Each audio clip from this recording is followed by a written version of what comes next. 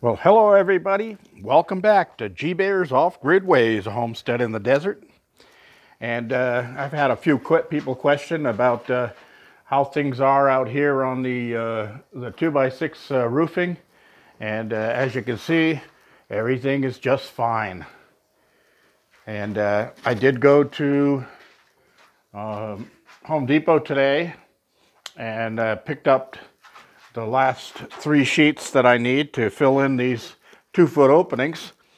But I can't be going up on the roof because the winds are up there between 14 and 20 miles per hour. And I don't want to be up there even handling only a 1/4 sheet of plywood. Because once I get up there, it's a lot windier than it is down here. You can believe me on that. All right, so that being said, I did walk around the compound today and I checked everything, and I didn't have any problems whatsoever, or any damage. Everything up at the water tank is just fine. Everything in the garden shack is just fine. Everything inside the containers is fine. Nothing even fell off shelves in there. That kind of amazed me. But yeah, the cabin withstood it just fine. No cracks in the foundation. No cracks in any of the wood. It was a shaker, and now I'm hearing that they're saying that this could be a preempt to possibly a 9.0. Well, like I responded, I have to practice my levitation and air floating, because if there is one, there ain't anything I can do about it. That's one of those things they call an act of God. It just happens, and there ain't nothing a human can do about it. If there was, boy, that would be one rich guy. All right, as you can see, everything down there at the garden house just fine. I want to get on to Off-Grid Electricity 101, Part 2. All right, this won't take very long. What I want to do is make sure I cover this part.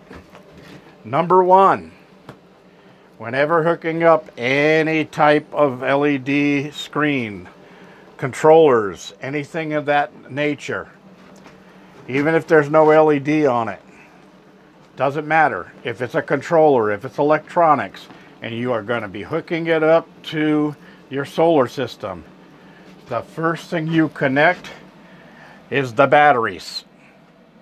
Not the solar panels, not the wind turbine. The first thing you connect is the batteries.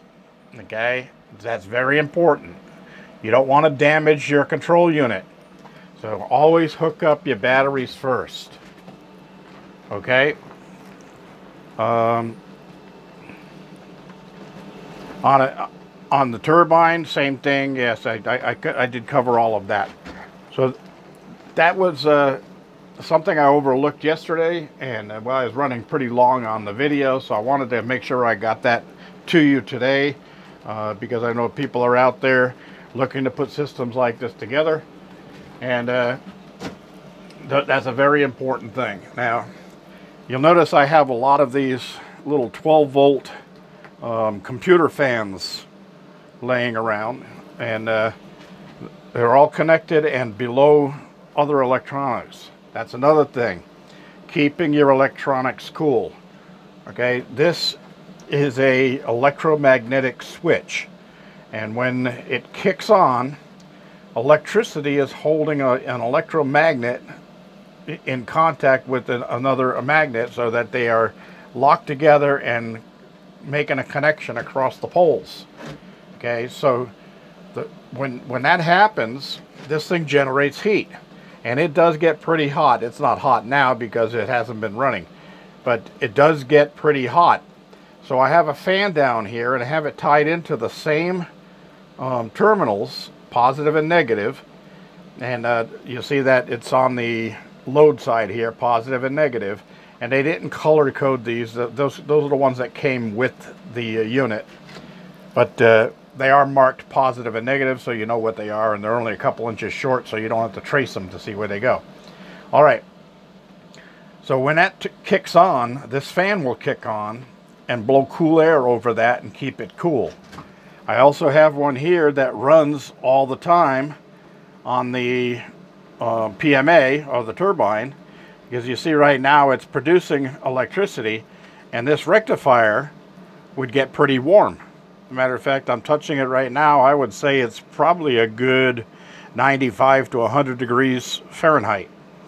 So this little fan is blowing air across that to cool it down.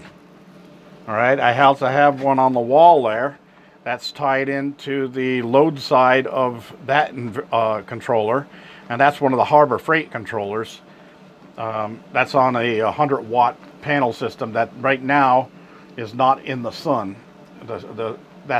Oh, excuse me. I hope I didn't ruin anything there. Well, let's see. No, it looks like I'm still running. All right, so anyway, what that does is when the power gets up to it, that'll turn on, and it blows cool air on my inverter here, because my inverter only has one fan in the back. The new ones now come with a fan right here on the top. So I like to add a little bit of cooling to this thing. Also, I have one here on the wall that is also tied in to the same unit. So when it comes on, both those fans come on, and this one pulls hot air out of the room. That one blows cool air down onto the inverter. Those are some important things: keeping your equipment cool, making sure always connect the battery first. Okay, that's a very important thing. Connect battery first. Remember that. And when taking things apart, disconnect the battery last. You've got to do that stuff. That's really important. If you check your instructions on all your electronics, you'll find that it does say somewhere in there, connect battery first, disconnect battery last. All right. So with that being said, I guess we can move on out of here. Call this one a day, and I'm going to go inside and sit down underneath my fan, have a ice cold bottle of water, and rehydrate myself here. And it was a hot one today. It was 103 on the porch, and 7% humidity. I would take you down to the garden house, but I don't want to get too much involved in this video.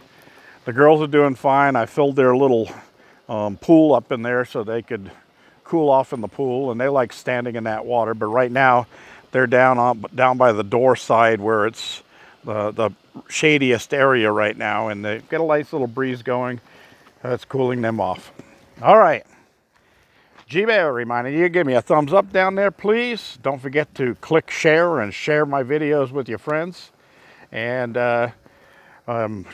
let's hope that the earthquake thing is over with now, and the winds maybe die down tomorrow, and I can get back to work and finish that roof up. G-Bear signing off.